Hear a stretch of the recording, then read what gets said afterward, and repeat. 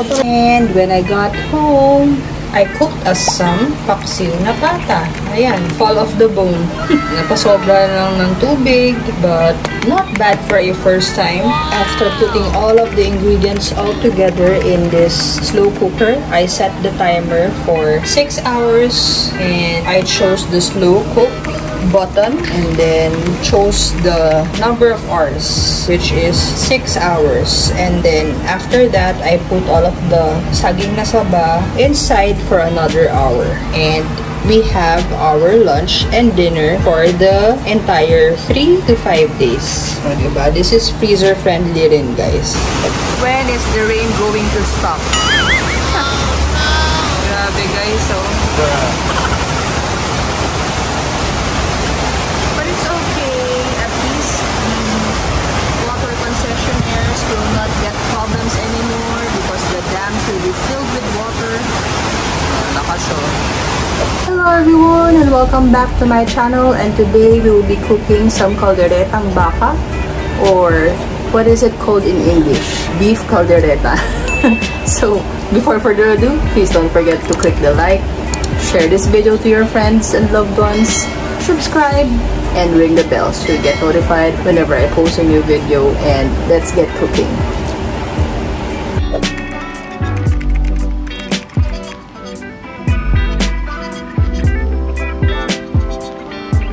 For today's menu, we are cooking slow cooked beef kaldereta. Wow! With carrots and peas. These are the beef chunks. Ayan, we are searing this on both sides until browned. We also have onions, tomatoes, and garlic chopped by my daughter. Wow. Kahit anong hiwa yan, okay na yan. Lalasa pa rin naman yan.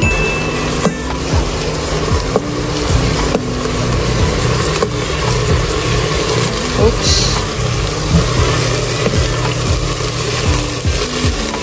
Searing this by batches because we don't want to overcrowd the slow cooker. Ang galing lang ng slow cooker ko, guys, kasi multi-function siya. You can cook rice in it. You can also do a lot of things with this slow cooker. The last batch is now going in. Konting oil lang nilagay ko kasi healthy tayo magluto. Healthy version.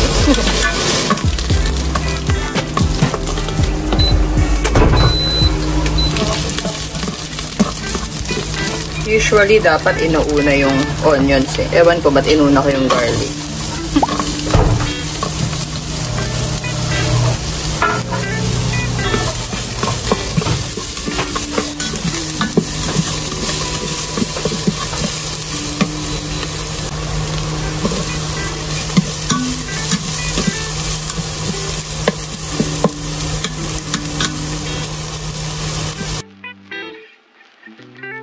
We will just let the tomatoes soften.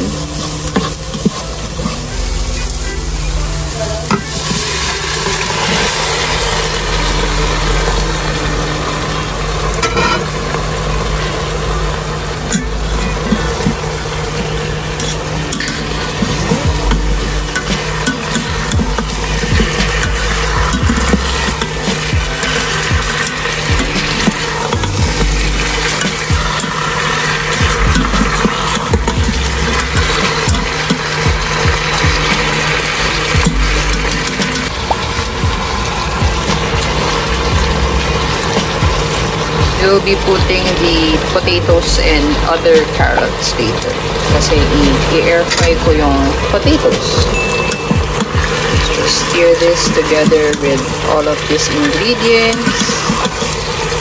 And then, I added 1 cup of water.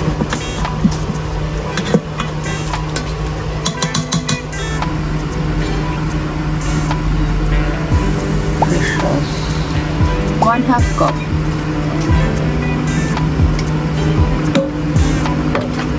1/3 cup tomato paste.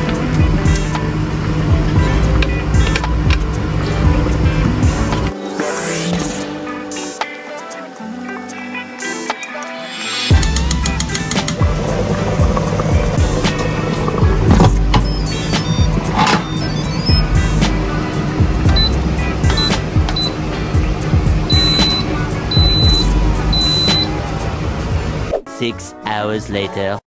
The lesson for us is that our education and skills training must always be attuned to the high, exacting, and constantly evolving global standards. Sa pagsusulikat ng mga men, walang hindi kakayanin. Kahit ang mga matatayong na pangarap ay di pa dito natatapos, papanurikin pa natin ang ating programa sa pagkayang pabahay, lalo na para sa mga mahihirap nating kababayan. Itong nakalipas na taon, inilunsad natin ang pambansang pabahay para sa Filipino Housing Program o 4PH. Hinihiling ko ang inyong tiwala at pagkikisa para tulungan natin ginhawa, matatag at panatag na buhay para sa lahat ng Pilipino.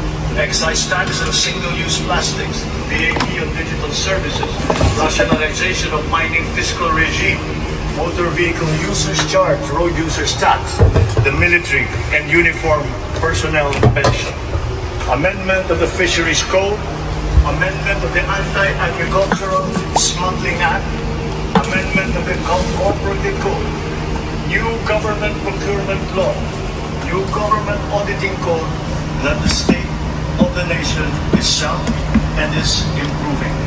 Dumating na po ang bagong Pilipinas. Maraming salamat.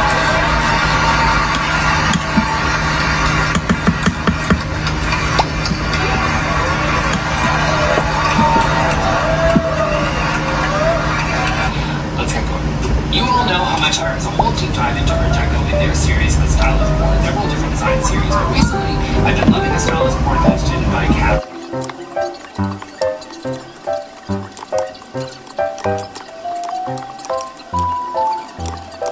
Newest episode of a stylist porn video. Okay, hottest design trends throughout the decades. Okay, first up, we're going to a lot of really interesting chairs, measuring methods that became popular. Also, the Middleburg in the 1950s, and they needed a lot of furniture in the before. And so it became easy to create this kind of post-war era. This really atomic chain technology that we have trains and rocket ships inspired by this sort of history, which I think is really interesting and sort of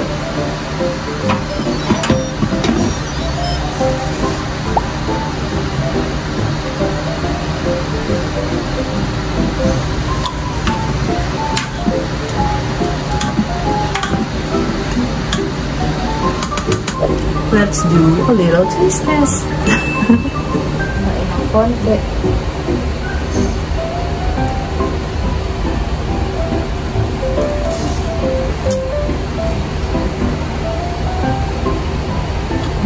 Wow! Kulang ng konting patis. Lagyan natin.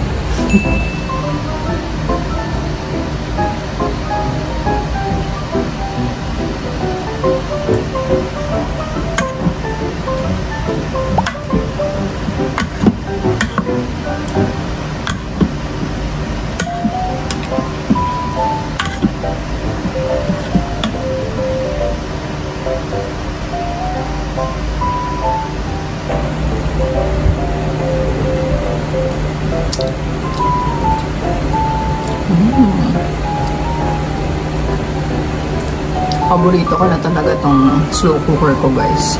Imagine I left the house at 11:30, tapos bumalik ako ng 5 p.m. Soft na siya kasi 6 hours. And then I placed all of the vegetables inside and turned the slow cooker on for another hour, and voila, we have our dinner!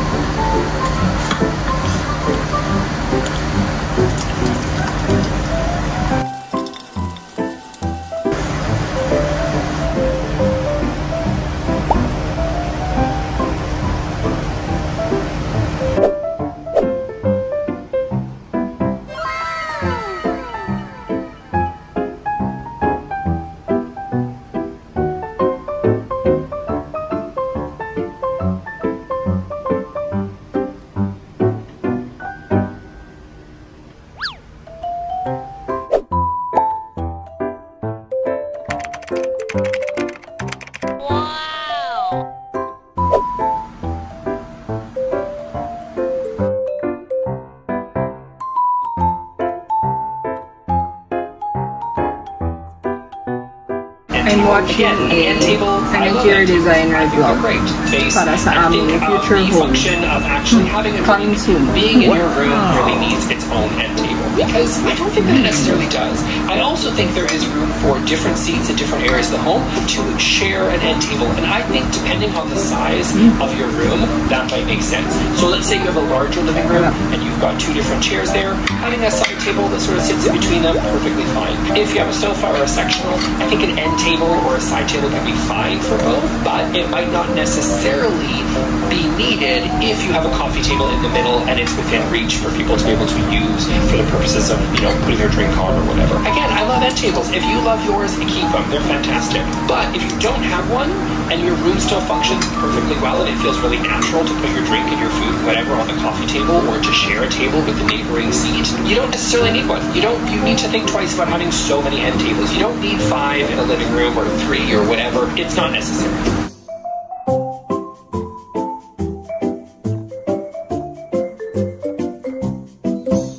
And honestly, It's so tender. It serves the basic function of what you're going to need. Super sarap and flavorful. The book, the glasses, the water, the cell phone, whatever. That's Iba what talaga pag slow cook. So don't beat yourself up over necessarily needing these giant nightstands that you can buy from Restoration Hardware or whatever, and just make do with something a little bit more pared down, a little more simple that serves your basic functional needs that you're going to need in the bedroom. That's all that's necessary.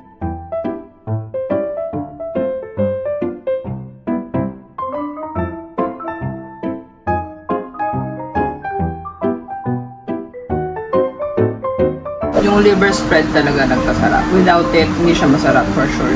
Pwede din daw peanut butter kung walang liver spread, or if you're some kind of allergic to it, because meron yung, hindi naman allergic, kasi parang sobrang tataas ng uric acid mo kung nalagyan mo pa ng pork liver, which is the liver spread, right? You do you. Sa bagay, yung peanut butter ganun din. What's the difference? Simot. Nothing happened. Here's another recipe that I cooked in my crock pot. This is fusilli pasta with chicken. Oh, diba? I cooked this for 4 hours. Yummy!